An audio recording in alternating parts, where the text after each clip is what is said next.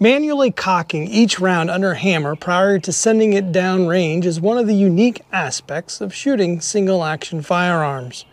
There are several ways to accomplish this task, but there are safety and rule considerations to be made that can help us determine how, and more importantly when, the revolver can be cocked. When drawing a revolver from its holster, the revolver may not be cocked until it is pointed safely downrange, at a 45-degree angle downrange. The convention applies to all shooters in all categories. Participants who violate this firearm convention are guilty of committing a minor safety violation. Minor safety violation infractions include cocking a revolver before it reaches 45 degrees downrange.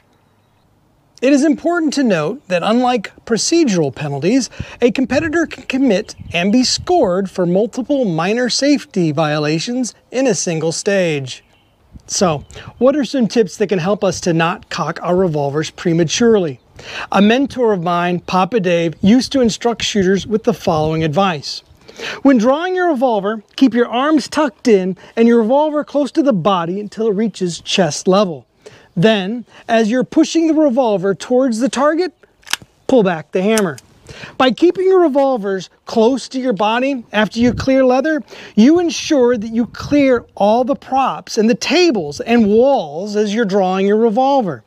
Then, by not cocking the firearm until you're pushing towards the first target, you are increasing the chance of scoring a hit in the event that you slip off the hammer and have an accidental discharge with that first round. Tips like these can be learned through trial and error or passed down by great cowboys and cowgirls like Papa Dave, who hand down these tips to new shooters as they start to play the game.